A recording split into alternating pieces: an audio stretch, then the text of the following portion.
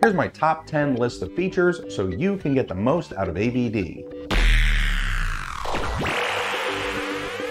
I'm Dean Safola, and this is the Azure Academy. Let's kick it off with the Quick Start.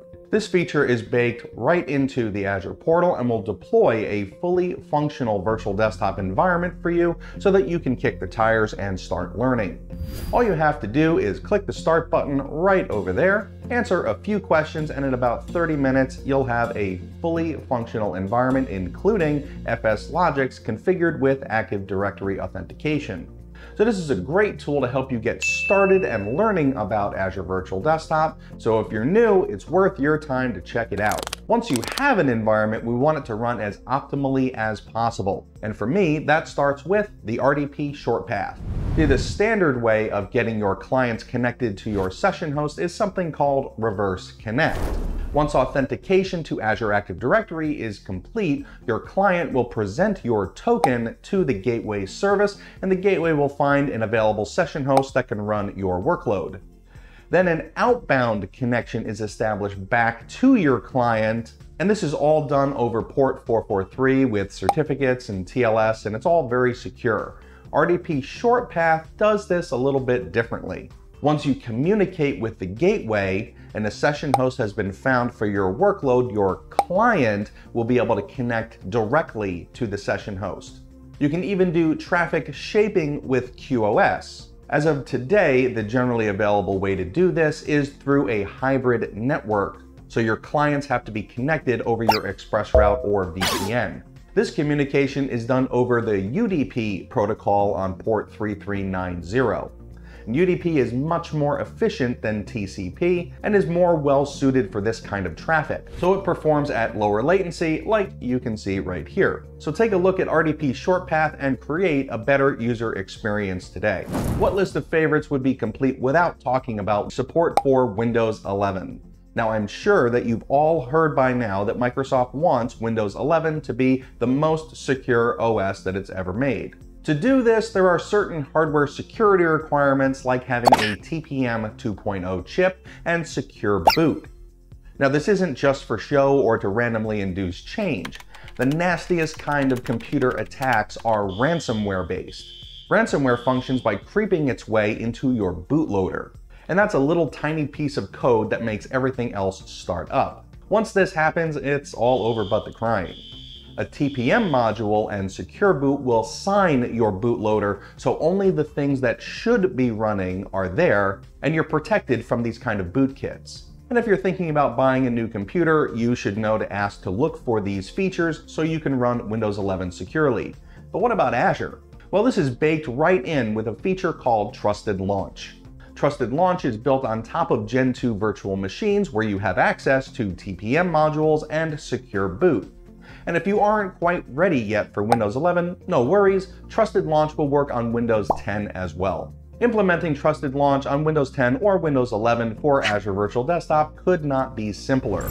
Here in the host pool build experience, you fill out the first page as always with the standard stuff: subscription, resource group, name of your pool, what region you're in, what kind of validation you're using, the pool type, the load balancer, and your max session limits. Then you click Next to add your session host VMs. You can change the Add Azure VMs to Yes, and then near the bottom of the page, you can see right over there a security type. By default, this is set to standard. If you click the drop-down list, you can select Trusted Launch and then check the boxes to enable secure boot and enable vTPM. Complete the rest of the process, and now you're running Virtual Desktop in the more secure way to protect your systems from those nasty bootkits and rootkits. Speaking of things that'll make your virtual desktop experience in the cloud way more awesome, let's talk about Azure AD Join. This is a total game changer. Being able to move from a high-cost, traditional type infrastructure that took a lot of time to deploy and configure and maintain to a cloud solution that just works is what Azure is all about. Azure AD Join for Virtual Desktop is what will allow you to cloud join your session host, so we no longer need those old domain controllers. And that's going to simplify things a lot, but it's not without its growing pains. One of those growing pains is that Azure Virtual Desktop and FS Logics have relied on Active Directory for authentication, specifically Kerberos. And the journey of 1,000 miles does begin with a single step, and it was recently announced that Kerberos has now been implemented through Azure Active Directory and addresses some of those old Kerberos issues, making it a great cloud feature. And Azure Virtual Desktop, specifically talking about FSLogix here, can take advantage of this in your Azure file shares. Now, as of today, Azure AD Join is fully supported for your personal host pools with local user profiles, or pooled host pools that are used as jump hosts or other pooled environments where you don't need to save data on the virtual machines. And since Azure AD Kerberos authentication is in preview right now, Azure Virtual Desktop supporting this is also in preview. One of the key things in this scenario is that you need to ensure that your user accounts in Azure AD are hybrid user identities. That means that they have been created in Active Directory and they're synced into Azure AD.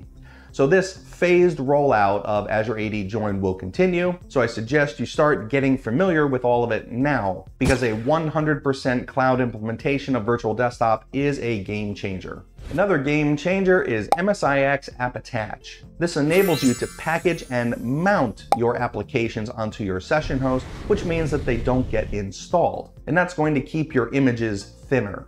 And since those applications aren't inside your image, they can be patched and version controlled separately, which allows you to push more frequent updates. Now, implementing this is baked right into the Azure portal as well as many third-party solutions. And along with FSLogix, MSIX App Attach decouples everything from the session host, which basically makes them disposable.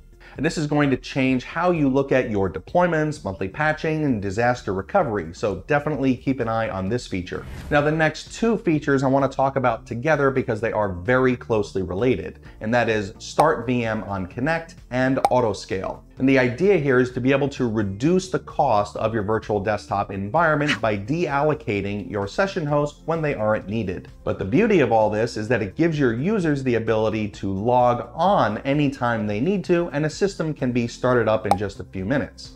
Now, to get the most out of this feature, I suggest that you combine it with Active Directory Group Policy or Microsoft Endpoint Manager policies. Here's a few that I like to use. The first one is actually a group of 4 policies that all work together.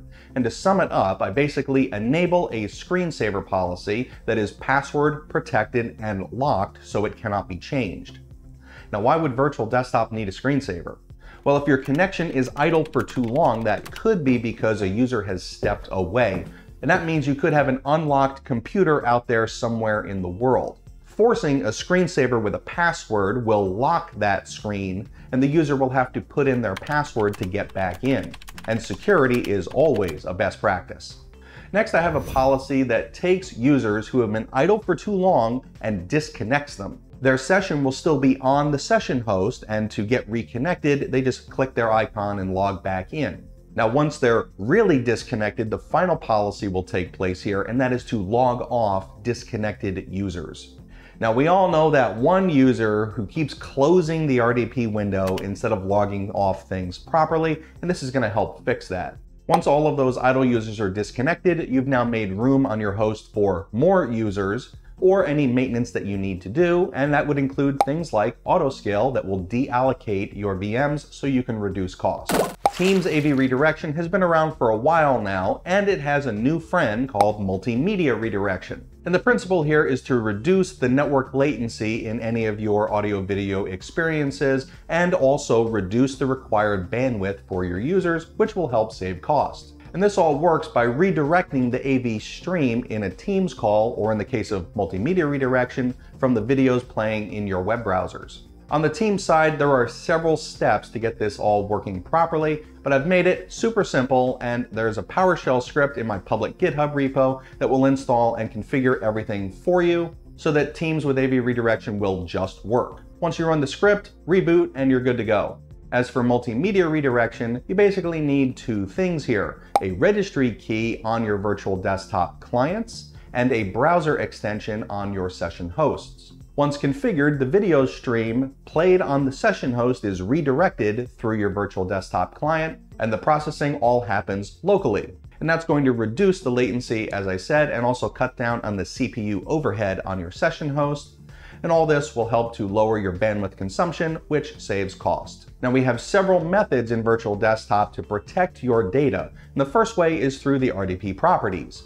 Here you can block users' access to clipboards, printers, USB devices, or disk redirection from their local computers into the virtual desktop environment. And that's all great, but a user can still take a screenshot. So the details of this feature are all in the name, Screen Capture Protection. Using policies, you can prevent the screen of your virtual desktop session from being copied, and this is very cool because it also blocks malicious software from doing screen grabs as well. The last one on our list is not directly a virtual desktop feature, but I think it is critical to your success, and that is the Azure Image Builder. This service takes creating and updating your images from an on-prem or manual process and automates it through a cloud service. This is all done through an ARM template. Just tell Image Builder what your source OS is, and yes, it can be a custom OS image as well, so you can pipe this into your monthly imaging servicing. Next, you tell it the scripts for all of your customizations, and these can change the look and feel of your OS or install software. For example, the Teams with AV Redirection script I mentioned earlier is baked right into this process,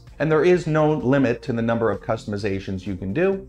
After that, you can store your image in an Azure Compute Gallery, and this will allow you to create multiple replicas of that image, which is needed to scale your Azure Virtual Desktop deployments, and you can also replicate those images to other Azure regions, which not only helps you to scale out and manage only one image in your environment, but also helps keep you safe during a disaster.